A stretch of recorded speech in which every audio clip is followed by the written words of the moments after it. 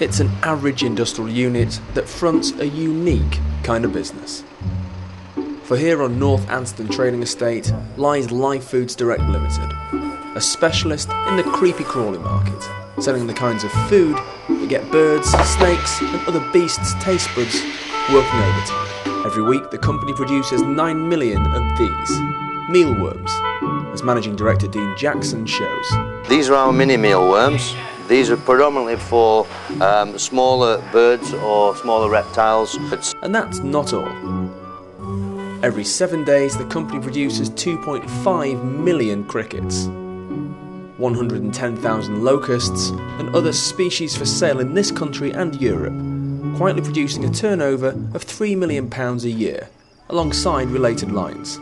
£200,000 worth of air conditioning keeps the home-produced insects happy before they're sold to pet shops, garden centres, zoos and mail-order customers. With explorations now into garden feeds, they're confident that Livefoods Direct is a business with wings and legs, antennae, thorax